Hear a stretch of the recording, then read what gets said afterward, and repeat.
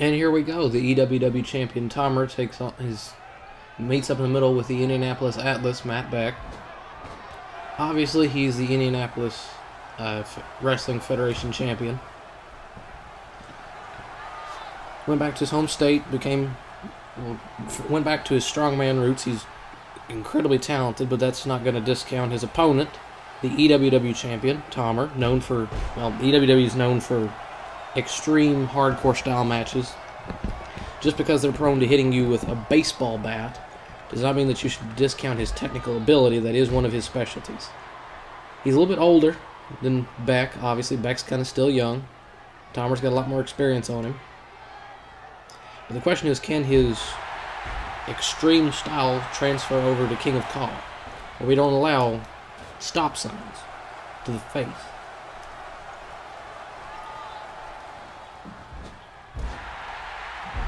Big spear in the corner.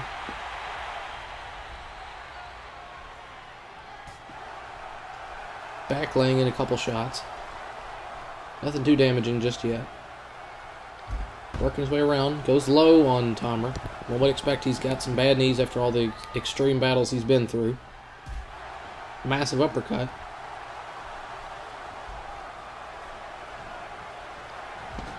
Goes him into the corner. And whips him into the corner with a releasing German suplex. Fantastic maneuver there. TOMER counters through though. And a T-bone suplex. T-bone exploder suplex. Very impressive there from TOMER. Matt Beck seems to be looking to work him over in the corner. Primarily a midsection attack. Countered with a knee. And throws him into the corner. Going to the midsection himself. Pulls him out in short clothesline. Not gonna lie, Beck looks rattled. He's going to counter through though, going to push on. Takes another knee to the face. TOMER's got this well scouted now with a big spear in the corner of his own. I think those knees to the head have affected Matt Beck a lot more than one would expect. Gets another short clothesline and Beck is all over the head. Whips him into the ropes, pulls him back, and big throw there. TOMER elbows to the upper shoulders, trying to weaken the arms of the strong man. Flips him over, and Beck's going to counter through on that. Arm drag, hip toss, hip toss.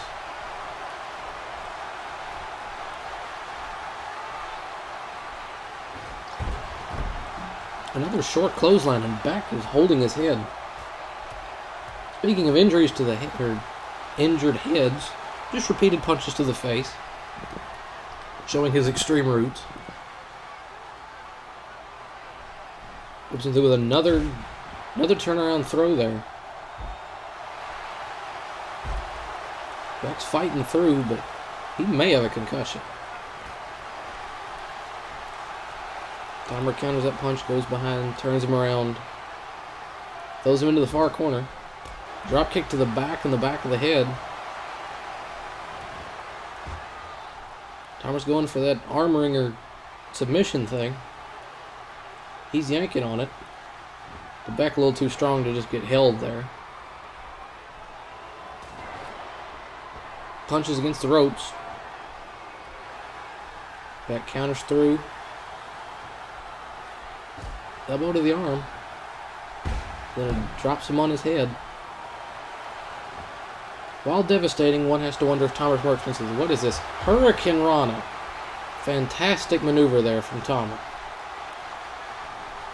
Gonna go for the pin. One. No, Beck kicks out. And TOMER's got him up with the TOMER driver. Beck's bleeding. After all those shots to the head, Beck has got to be just about done. Floats him over and jumping punch to the face.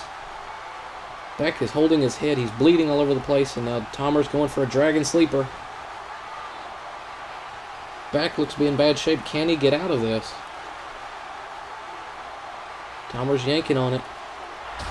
And the EWW champion pulls it out. Spectacular job there by TOMER.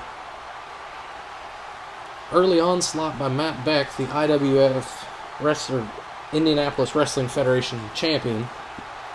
But TOMER was able to survive it with a couple knees to the head and a very, very head-based attack. And Matt Beck was rattled from shortly after his own onslaught in the beginning. For week 3, well, this has been week 3. I'm your commentator, Phoenix. Hope you've enjoyed week 3 and the previous weeks. If this is the future, thank you for watching this older one. Be sure to tune into the new stuff. Next week we'll have week 4, obviously. Thanks for watching.